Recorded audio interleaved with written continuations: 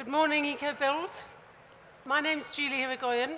I'm the Chief Exec of the UK Green Building Council, and we're delighted to be lead partner here at Ecobuild once again.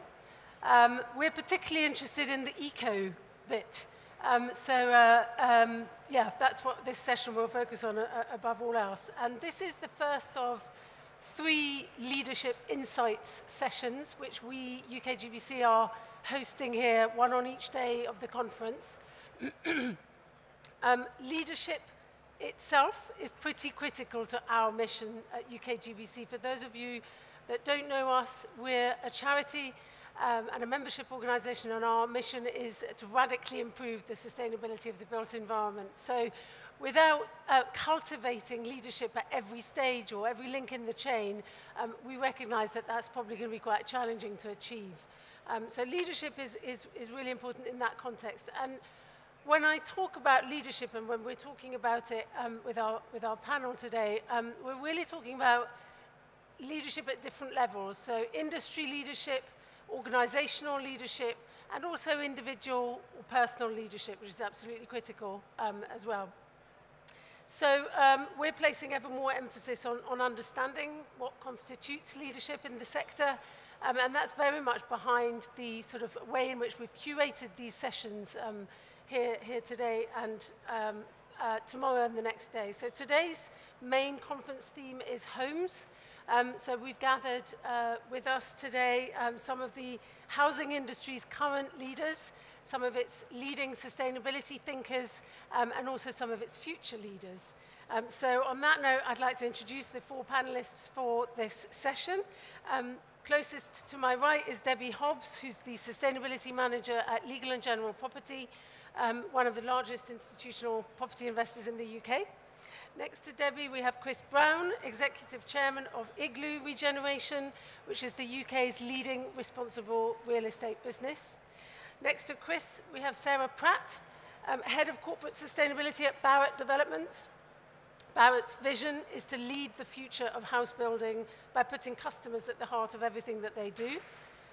And next to Sarah, last but not least, we have Alex Willey, Head of Asset Sustainability for Affinity Sutton, who's also an alumni of UK-GBC's Future Leaders Programme 2014. So a very warm welcome to you all. Now, to kick us off, and because you leaders like a challenge, I'm going to set out 5 of the main challenges that I think of when I think of the future of sustainable housing.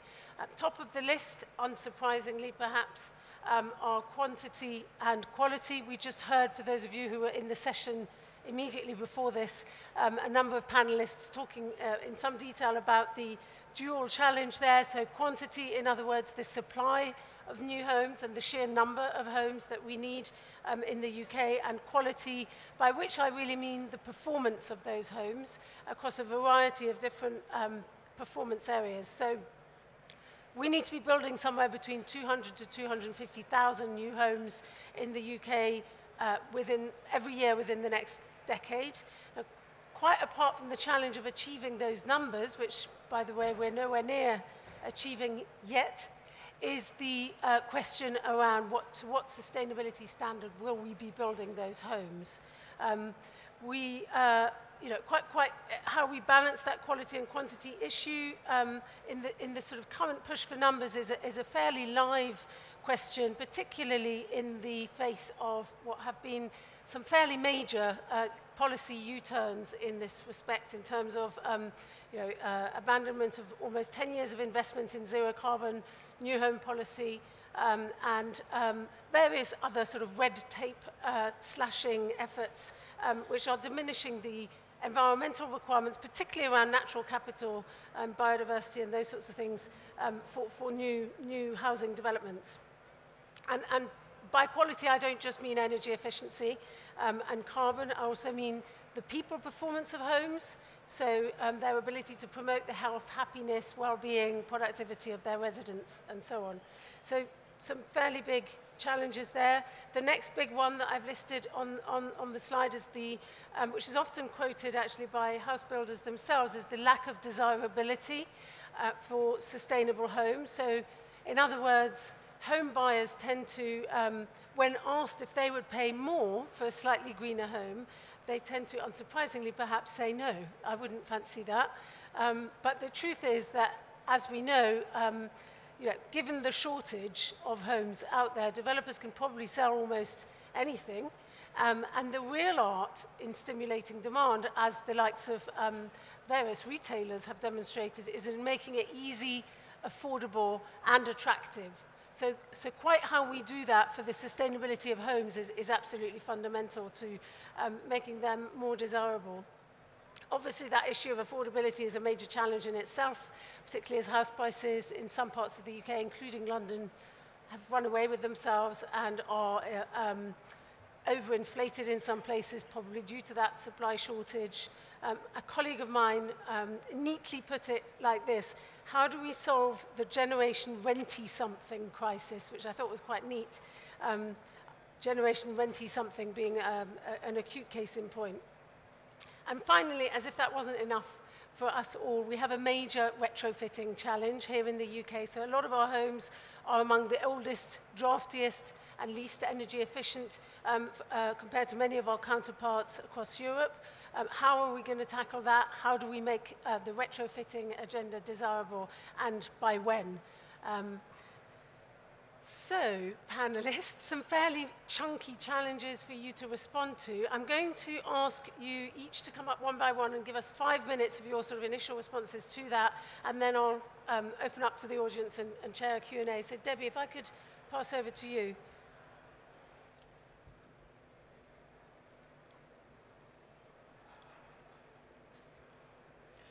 Hi, everybody. They say never start with an apology, but as you will have noticed, I'm not Bill Hughes, who's the Managing Director of Legal and General Property. But as somebody just said, as it's International Women's Day, then I think it's great that there's more women on the panel than men at the moment. I'm Head of Sustainability at Legal and General Real Assets. And I'm just going to spend a few minutes telling you the different kind of housing initiatives that we're getting into, and also how I'm looking at sustainability across those. I think the first thing to say is, as Legal and General Property, we are hopefully fairly well known now as having good sustainability standards in all our commercial property. So it was no surprise to me a few years ago when Bill Hughes said to me, but we need to make sure we keep this standard across all the housing initiatives that L&G take part in. And that's no easy task when you're looking at the housing market. So my background, I'll declare at the beginning, is I'm an engineer. I'm a building services engineer. I am not a property sort of investment guru. And my challenge is, how do I make this sort of happen on the ground? Fascinating. As Legal and General, there's a whole area up there on the screen of different kinds of residential and housing areas that different parts of the company are getting into. And part of the ethos is that we are an institutional investor, and we do have a lot of long-term capital across all sorts of different parts of the business.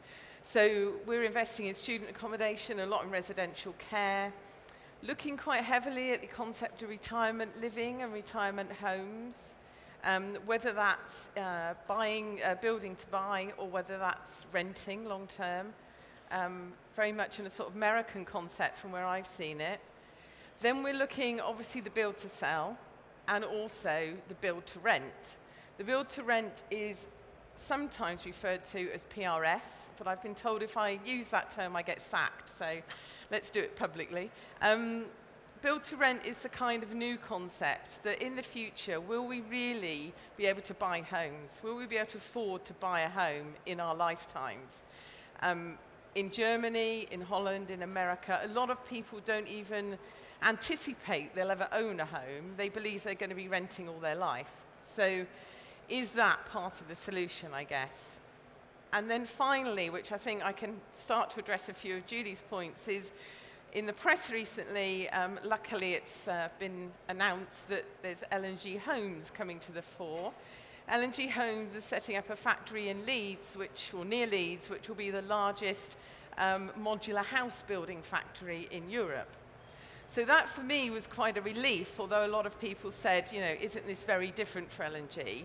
because when you're building modular, you can certainly start addressing like the quality side, because you're constructing off-site, so you're looking at the air tightness, and you can do a lot of quality checking.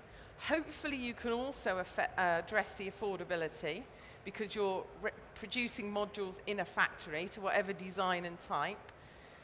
And you can also start addressing some of the labour market issues. You know, is the market there to build these homes? And also the timescales. They'll be sort of transported to site on the back of low loaders. Once the infrastructure's in, then they go up fairly quickly. My challenge in all this is what kind of things in terms of sustainability will these different markets need? So build to rent, we will probably be involved in managing that for a long time into the future. So anything that pays back in less than 20 years makes sense to us, because we will be managing it and operating it. Which brings into all sorts of exciting kind of technologies of things like battery storage that's emerging. So there is another group in LNG looking quite heavily at how we can help promote the battery storage areas. Will you actually be able to have PV on your roof, store the energy in a battery during the day when you're not there, and use it at night, possibly sell the excess back to the grid? What will the future of sustainable homes really look like? And I'm not saying that we're going to do this and have got all the answers, but there are different angles that we're looking at. Obviously, passive house is a big, question mark. But back to Julie's desirability, does the market in the build-to-sell market really understand words like passive house? And I think to do that, we've got to translate what it means. So minimum running costs, a good environment, good communities that you're going to work into.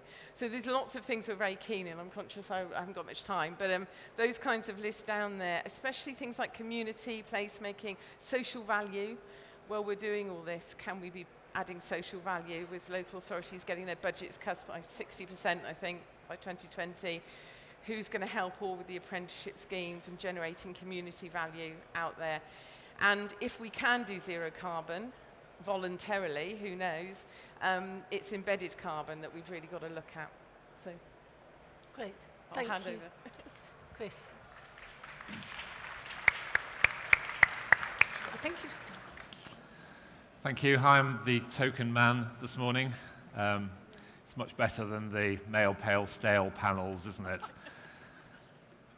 So we're just a tiny little minnow in this world.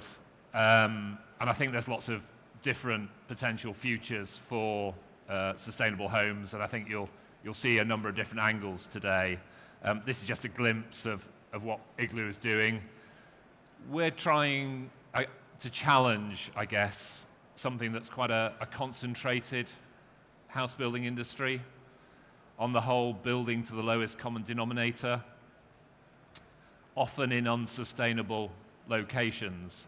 I tend to refer to it as the build and bugger off model, and we're trying to look at things a bit differently. This is the approach that we take. We call it the Igloo footprint. It's not dissimilar, I guess, to a number of other approaches you see in forward-looking companies, but we're very focused on health, happiness, and well-being, on design, on environmental sustainability, and on social progress. So it's a slightly different approach to the profit-driven one that you might have heard a bit more about in the previous session. So we're attacking the challenge in different ways, mainly trying to do things differently. The first difference for us is custom build. This is something that happens across the world, actually, except in the UK. And it's weird because 3/4 of people in the UK won't buy a new home from any volume house builder, which is a fairly damning statistic. But just over half want to build their own home, which is telling us something fairly enormous, we think. So we're coming up with this. In fact, we've stolen the idea from Holland, I'll admit. Custom build process, where the way it works is that first you raise your mortgage, and we provide a variety of specialist stage payment mortgages for the process. Then you pick your plot first come, first served, fixed price. In Amsterdam recently, I've just come back from Amsterdam over the weekend, people queued for 3 weeks to get the plot they wanted. And then this is where it becomes particularly different. So, a bit like buying a car, you choose your home manufacturer, and we provide a selection of different organizations that will build a home for you. You might want a designer home, you might want a particularly green home, you might want a particularly cheap home. Rolls-Royce, Mini, whoever you are, there's one for you. And then you choose the model that you want, the big one, the small one, the medium one, and you customize it with the home manufacturer, and then the home manufacturer goes off and builds it for you. And you've seen this image before, but this is the sort of thing we think you'll end up with. This is actually the real scheme, apart from the hands, that we're bringing forward in Cornwall as our proof of concept at the moment, with those houses in that order, one from each different home manufacturer. But it's not just about the houses, it's also about the wider neighborhood. And one of the other things we're doing is bringing in community energy networks, community-owned microgrids on development. So this is one in Nottingham. We've just been awarded a large grant, and we're just waiting to hear from Innovate UK to see if they, I should have said Innovate OK, that would be better, to see if they're going to approve the other part of the funding. And the idea here is to use a number of things that David was talking about, the batteries, the renewables, essentially finding ways to take a neighborhood off-grid, but we're trying to work out how to do that in a replicable and commercial way. And we're not just doing this in Nottingham, we're also doing it in places like Glasgow. And in fact, we're doing it, and hoping to do it anyway, outside of here. So when you come back, perhaps not next year, but the year after next, we hope that you'll see floating outside of Excel some custom-built houses linked up to a community energy grid and looking something like that. Floating homes, you know you all want one. Thank you very much. Thank you, Chris. Sarah.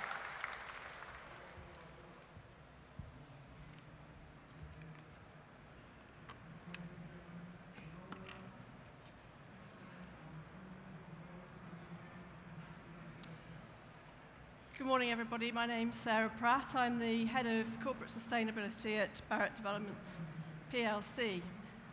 Some of you might have heard of us. We are the largest volume house builder in the UK, and I'm here to dispel maybe a couple of the myths that perhaps Chris has just tempted me with. My role within Barratt is to facilitate and lead the development of a sustainability framework for the group, which is very broad-based, and it actually looks across environment, economic and social issues. So it does have eco, but it also has to respect the needs of the social requirements of housing, as well as the commercial imperative. My role is to support the integration of this framework throughout the company. So Barratt, for those of you that aren't aware, we sold 16,500 homes from Portsmouth to Aberdeen in 2015. We spend over £1 billion per annum on land and over £2 billion per annum on construction materials, employing 6,000 people, supporting 53,000 suppliers and subcontractors. Our vision as a business is building excellence. We have 4 main priorities: customer first, great places, leading construction, and investing in our people. They're underpinned by 5 principles. Safety, keeping people safe, is our #1 priority. Safeguarding the environment. We operate as a trusted partner. We aim to build stronger communities, and we have to ensure the financial health of the business. The example I've given on this slide is of Leithfield Park. It's a development down in Godalming, and this actually does have an element of custom build in it. which at the moment I believe there are a number of developments, a number of houses there that have been already completed, and the build programme will run until August this year. It's also a Code for Sustainable Homes Level 4 development, has a green link running through it which will support a boost of health and well-being. It has also a bat roost and I believe a badger set, although no badgers have been seen as yet. CCTV is waiting. Is sustainability important to Barratt? It's not going on. It is. As you can see from the slide, we have a range of significant social, environmental and economic contributions that we make. I've mentioned some of them already, but in terms of social value, in 2015, we supported 327 apprentices and trainees and new graduates across our group. 57% of the homes that we build were built on brownfield land last year, and just over 18% of the homes that we built were affordable, which is 3,000 homes across the UK. Little known facts that sometimes go unmentioned are the number of community facilities that we also build, and also the number of school places that we also provide for through contributions. So as I say, sustainability is important for Barratt. There has been a direct commitment by the board and the executive last year to become the leading national sustainable house builder and to integrate sustainability within the business over 3 years. Commitment from the top means that my role reports directly to the chief exec. We're certainly on a journey, though, I would say, with relation to sustainability. We've got some good credentials, we've got some good track record, and if I'm going to use another overused construction reference, we've got firm foundations, but we're certainly on a journey. There are a range of exemplar developments around the UK that we have, and we can build on this experience that we have gained over a number of years, but what we need to do is make that mainstream and take that into more of our developments around the UK.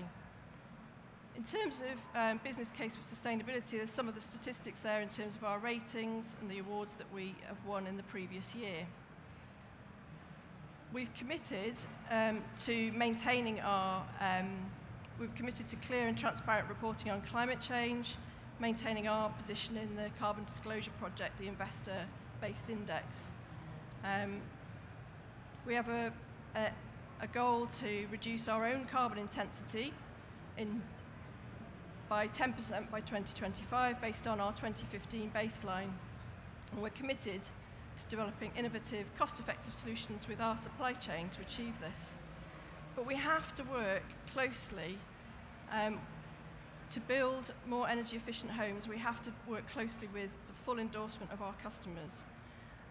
Quality, as you mentioned at the top of the presentation, Julie, is important in terms of will our customers like it? Is it of a high standard, and can we maintain our reputation in relation to quality of build? The housing crisis does mean that we have to build faster. We need to build to a consistent build quality, maintain our excellent standards of customer satisfaction, but we also have to diversify our construction techniques and reduce reliance on trades with skill shortages. These are all very real challenges in the housing sector at the moment. We're still focused on delivering improved energy efficiency consistently across the UK in a way that's acceptable to our customers, and we're still building, of course, to higher standards in Wales and Scotland. What does sustainability leadership mean in the context of the current house building industry? It means that sustainability should be core to the business. It means actually demonstrating leadership by listening to all of our key stakeholders and balancing those needs effectively. We have some challenges around affordability, access to home ownership, and also sustainability, and all of those have to be balanced together. Leadership means partnering to solve sustainability challenges, so the work that we've done with AIM C4 in the past, where we partnered with Crest Nicholson, is a really good example of that. And we also need to look at alternative methods of construction. So we are looking at a range of different possibilities at the moment and trialling those on some of our sites. It's an exciting time for our business. We're actually going out and actively engaging directly to all of our key stakeholders at this very moment about what is actually important to them in terms of sustainability. And we're asking the question directly, and I believe in the house building industry across nationally, that's possibly the first time a national house builder has actually done that directly. We're also very aware that the increase in demand and speed of building will put long-term pressure on materials and resources. So we want to push also our focus onto how we can work with our supply chain to help them be more efficient and sustainable. We're actually, this year, in January, actually have just announced our partnership with the Supply Chain Sustainability School, which is going to offer free resources and workshops to all our 200 material suppliers and support them in creating a more sustainable future for house building, and that may help with the embedded carbon issue that you mentioned earlier. Okay. Thank you. Thank you. Thanks, Sarah. That's great. Alex, go for it, and then we'll do Q&A. Okay, hi. Yeah, so I'm Alex Willey, Head of Asset Sustainability at Affinity Sutton. We're one of the country's largest providers of affordable housing. We've got about 57,000 homes from Newcastle in the northeast down to Plymouth in the southwest. And when thinking about the future of sustainable housing, and on the Future Leaders course, actually, we're often asked to think about what the world will look like in 2050. Not that. And this is actually what the 1960s television program, The Jetsons, thought that housing would look like in 2062. And they were actually right about a few things back in 1962. The Jetsons predicted Skype, they predicted 3D television, they even predicted sunbeds. But were they right about the design of our housing? Well, actually, for me, I think that's a bit of a distraction. I think it's often said that it's not necessarily about the buildings, it's more about the people that live inside of them. And if that's the case, then shouldn't we be talking about the future of sustainable living rather than the future of sustainable housing? And as housing associations, shouldn't we therefore be moving away from the component physical element level of the decent home and start to think about, okay, what would actually make a decent life, a decent community? If we go to a community and we see that the needs there are actually for a warm, affordable home with access to employment and access to broadband in order to pay their universal credit, then why aren't we delivering that instead of just replacing the kitchen and bathroom every 30 years? And when you start to look at all of the aspects that could make that up, how do you then start to value the different aspects that might make up a future of sustainable living? We're doing some research at the moment to try and discover the well-being valuation of a warm home. That is the amount of money you would have to compensate someone for to achieve that same level of well-being, so that we as an organisation can start to judge between how much well-being a new kitchen creates versus how much well-being a warm home creates. And when you start to think down the value chain, you have to start considering what does the resident and the person living there actually value. And is there some hidden value, things that previously we hadn't thought valueless, that in the future will hold a value, such as well-being? When you think about the airline industry and the way that they've done things, you know, it was only a few years ago, we might not have been so prepared to perhaps pay for our seat in advance or pay to board before others, unpopular though it may be to talk about the airline industry here. So I think whatever the market mechanism, whatever the value model, whatever the design of the housing, it's clear that people need to be at the heart of the solution. So if we've got that as our objective, the future of sustainable living, then how do we start finding solutions to get there? Housing associations historically have been very good at benchmarking within their industry, but not so much at looking outside of the industry. A couple of years ago, Affinity Sutton carried out a project that looked to benchmark ourselves against industries we thought had zero relevance to what we did. So this picture of a fire engine is not just to represent the urgency of the situation we're facing, it's also that we were asked to look at this and see how it was laid out. And if you look at how easily accessible everything is in it, perfectly organized, why can't our repairs vans all look like that? It was a bit of a light bulb moment for us to start looking outside of our usual sphere of reference. And I think sometimes as an industry, we can start to think that our problems are unique and therefore our solutions are unique. But actually, if we're talking about the future of sustainable living, there are very few industries that we can't learn something from.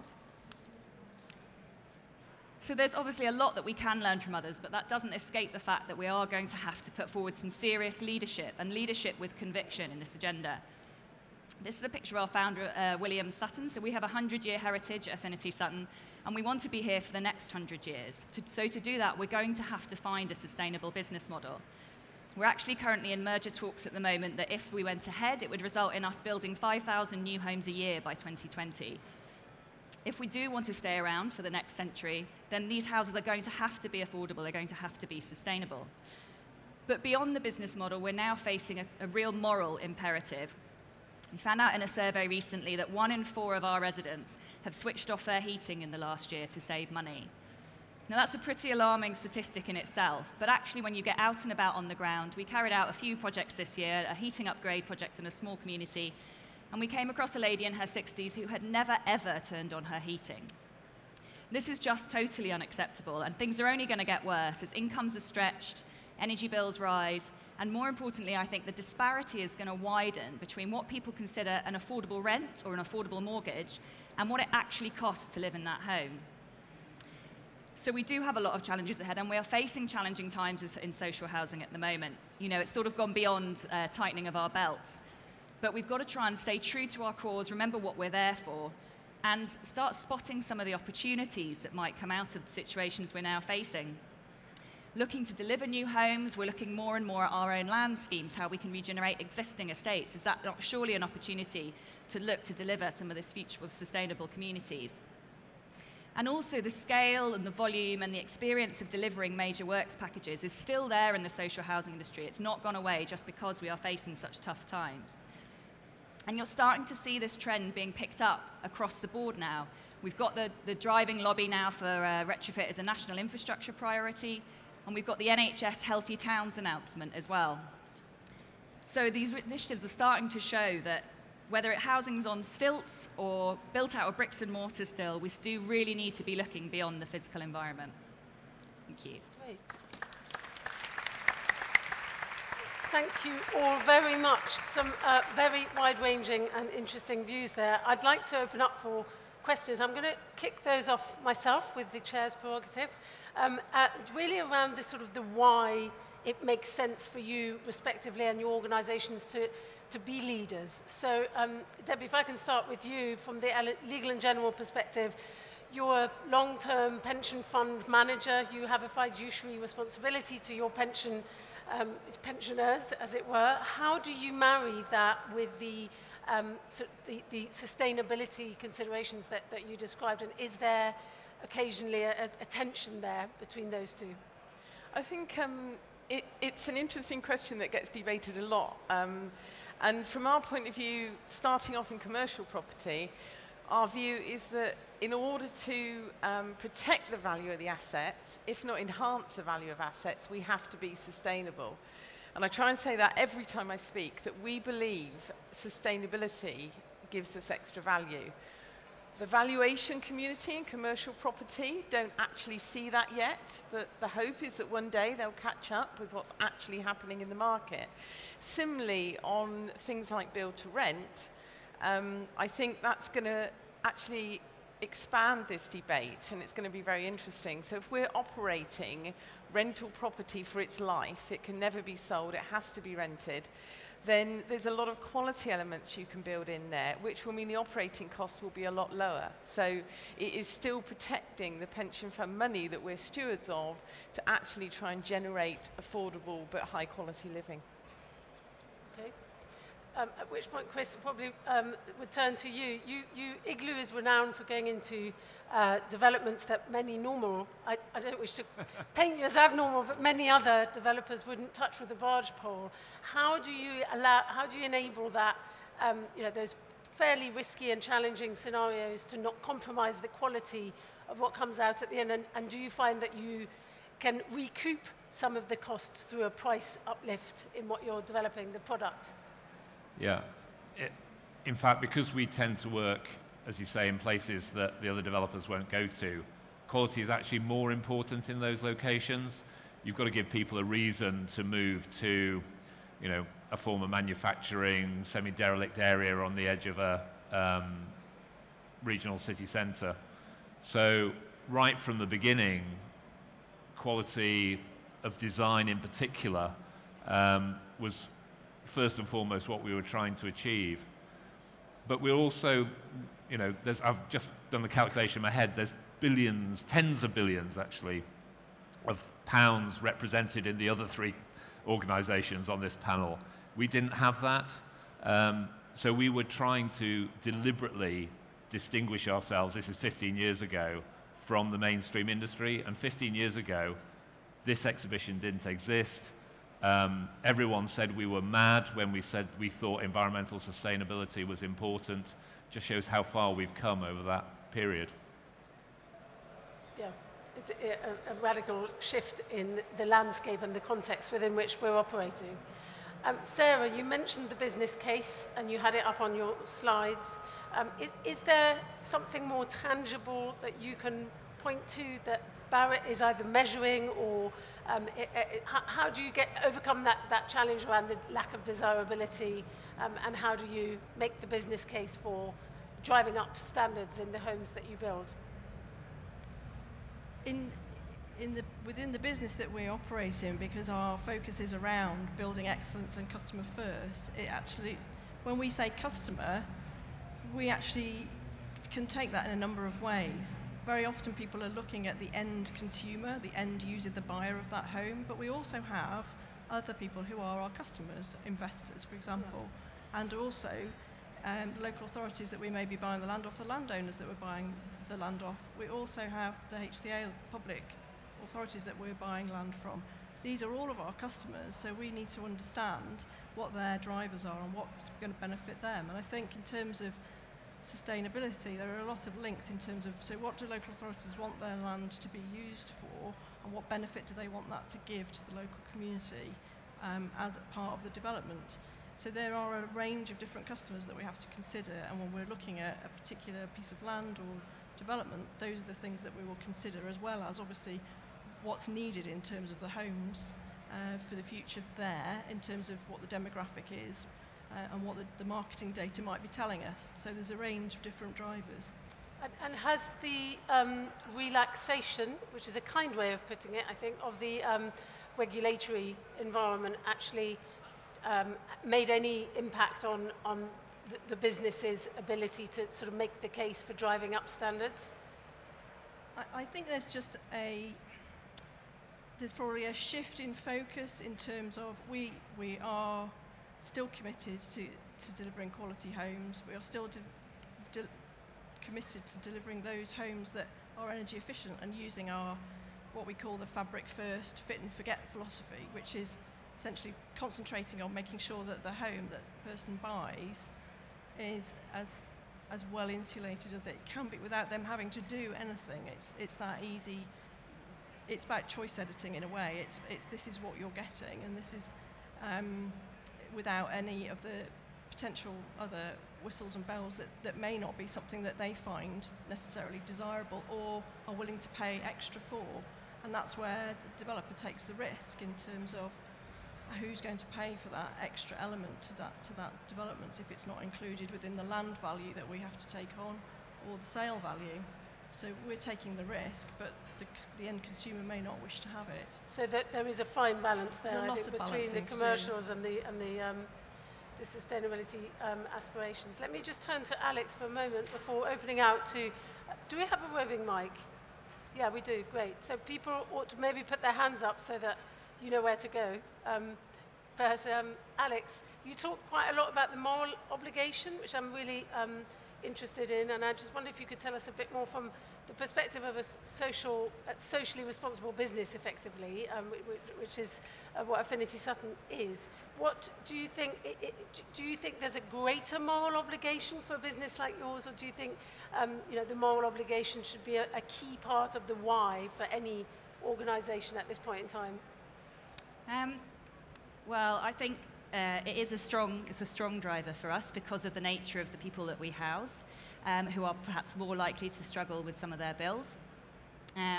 But Personally, I think it should be a big driver for all people. And interestingly, actually, we've had a call in recently to our call centre from a number of our shared owners who were struggling with their bills, which shows that this is really going to be something that starts to spread a bit further out, I think. And also when you start to look at the impact of fuel poverty, not just on the individual, but on your business, and there's a lot of research going on at the moment in the social housing sector around how, if people can't pay their bills, does that mean they can't pay their rent? Does that mean that that there are more repairs? It's a less well-maintained home? How you can start to see the knock-on effects.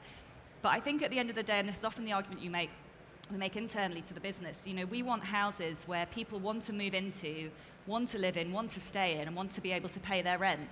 And if that isn't a sustainable house, then I don't know what is. Very good. Thank you. Any questions from the audience? We have a mic over there. Oh, you've got a mic as well. Any questions? There's one at the back, Julie. There's one at the back, just there. Thank you. Alina Congreve from University of Hertfordshire. A question for Debbie. As an institutional investor, how important do you find some kind of external tool or verification, so something like Passive House or AECB marking or LEED, and of the sort of plethora of tools that are out there, what things do you think are important as an institutional investor for a tool or some kind of quality assurance mark to have? Okay, really good question, thank you. I'll start with the commercial property, because that's where we've done most. We haven't actually built these houses yet. So in commercial property, we always use BREEAM, and I say that's because it's the only show in town and the planners insist on it. That at least gives us a starting point to maybe end up with a commercial building, and I say maybe because just to keep dispelling myths, BREEAM Excellent doesn't mean you have a sustainable building in use. So for us, the real indicator is how we make sure buildings are sustainable in their use and operation. When we start looking at the housing market, I think that's even more interesting. I'm really intrigued by the BRE's new home quality mark, because obviously the Code for Sustainable Homes isn't there really anymore. So the home quality mark, trying to put what I see as sustainability into language that occupants and house owners could actually relate to, in terms of how much does it cost me to run my home, how environmentally friendly are the products and also the way it's operated, and then what's the community like I'm living in? Do I like living in this community? Do I want access to parks? Do I want access to gyms and creches? And how does that go forward? I think really interestingly in commercial property, without the labels, it's why the valuation community is saying they can't relate sustainability to value. So there is really no way of labeling commercial offices. There's display energy certificates, and as L&G, we started creating something called Voldex, which allowed landlords and buildings owners to label buildings. But there's no universally used label in the whole of Europe that would allow you to compare an office block in London to one in Amsterdam and say which one is more sustainable. And without that, the valuers say they can't put a value on it. So really important, I think, to answer your question in 2 words, being able to label buildings. Can I just ask the rest of the panel just to comment, if you have comments on this issue of labelling, standards, benchmarks, ratings? Do you use them? Are they useful? How do you compare like for like if you don't use them? Any other thoughts on that before we move on to another question? We tend not to use them because, as Debbie says, consumers, they don't have widespread consumer acceptance, and widespread consumer acceptance will take an enormous amount of marketing effort to achieve, I think. So we focus very much on our footprint processes to achieve the same results. What we find in custom build is that, I must say, I think Barratt's are the best of the bunch. But you did answer Julie's question in which I took to be a kind of lowest common denominator type of way that the organisation was responding to the change in the legislation. And you, Julie, said something at the beginning that customers won't pay for environmental upgradings. What we find in custom build, actually, is that on average, customers will pay but that's made up of the lowest common denominator customers that won't, and then quite a large group of customers that will, and that raises the average. And so it's less about putting kind of kite marks on houses and much more about giving people informed choices. Fair enough. Did you have any thoughts on that, Sarah? I'd say that I suppose if you look at the way we talk about, we use the language of energy efficiency and how much a house will cost to run, or compare it to what a comparable Victorian sort of 3 or 4 bed terrace in terms of running costs. So that's how our marketing teams are taught, trained, given the pointers to in terms of talking to their customers about how much it costs to run. So we talk in the language of energy efficiency because that's something that people can get hold of, and cost to run. Bills, yeah. Any thoughts? I think I'd probably just briefly add that I sort of mentioned the decent home standard there.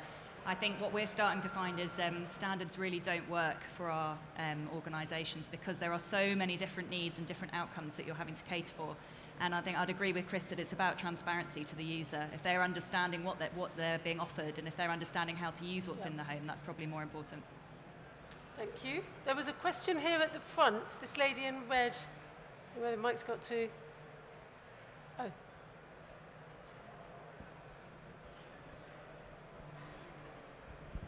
Hi. Hi.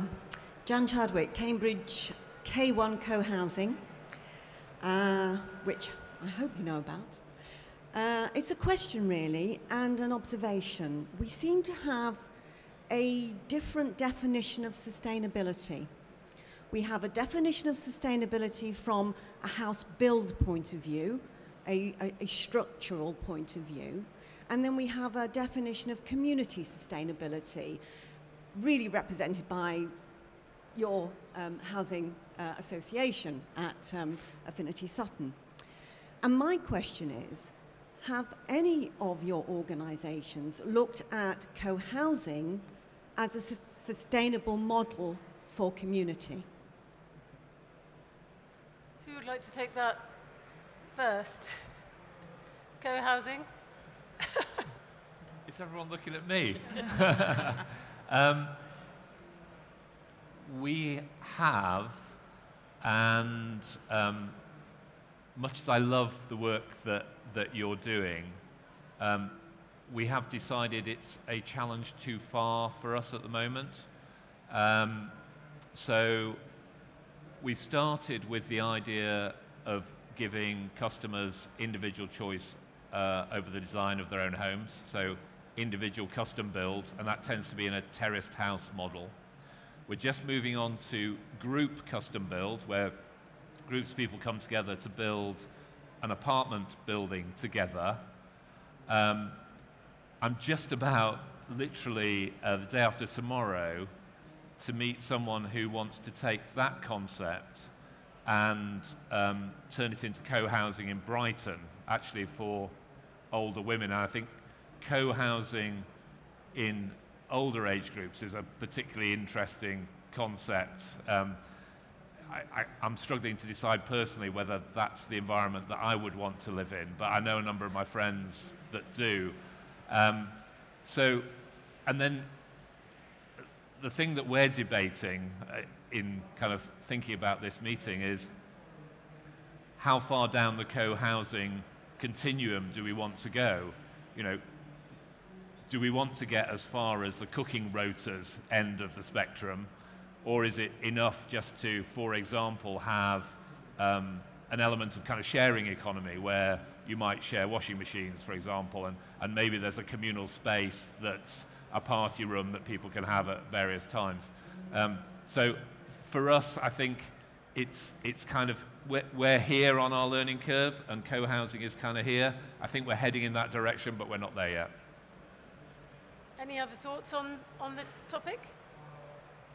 I'm going to make a comment, which is sort of around the subject. I think when you start looking at build to rent, that concept gets really interesting in terms of the mix in the build to rent to create a good community. A lot of it is about the social aspect of the communities we're going to create with Build to Rent. So how do we ensure that that community is actually valuable to its wider community?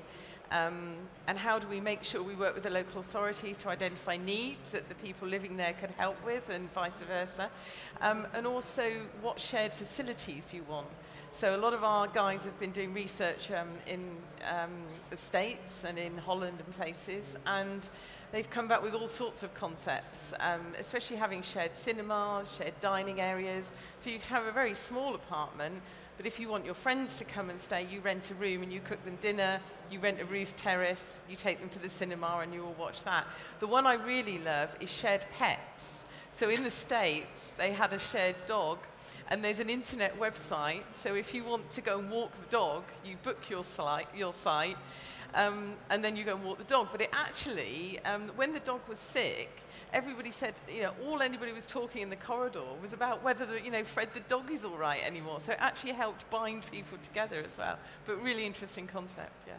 Shared pets, floating homes, co-homes. We're going quite radical on this session. I wanted to ask you each to respond, if you had one insight, given that this is a leadership insight session, to share with us and the audience around what it takes to develop that transformational leadership, whether that is at the industry level, at the organizational level, or as an individual. What would it be? And it could just be a lesson, an observation, a piece of advice. What would that be to share with the team? Maybe Debbie, I'll start with you. Yeah. Give the others a bit of time. I'll try and be as radical as I can. I think the main thing is it's got to come from the sector voluntarily. So the leadership we need going forward is not going to come from government and regulation. I think we're all agreed on that. So it's really about what we can do as an industry.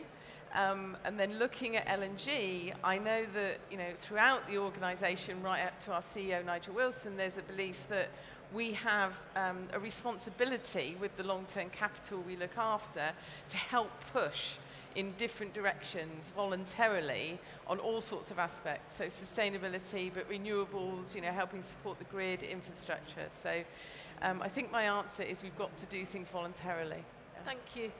Chris?